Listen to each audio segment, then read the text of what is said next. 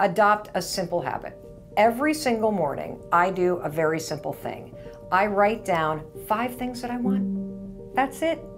When I start my day, after I get up when the alarm rings, I make my bed, I pull on my exercise clothes, I set an intention, I high-five myself in the mirror, I then go out into the kitchen, I crack open my high-five journal, and then inside the journal there are prompts that walk me through the steps of visualizing. And the first prompt is dream with the lid off. Set your spirit free. Write down 5 things every morning that you want. And this is important because when you get what you want out of your head and you physically put them on a piece of paper, research shows that you're 42% more likely to achieve those goals simply by writing them down. You deserve to have these things. You are signaling to your brain that you do want those things.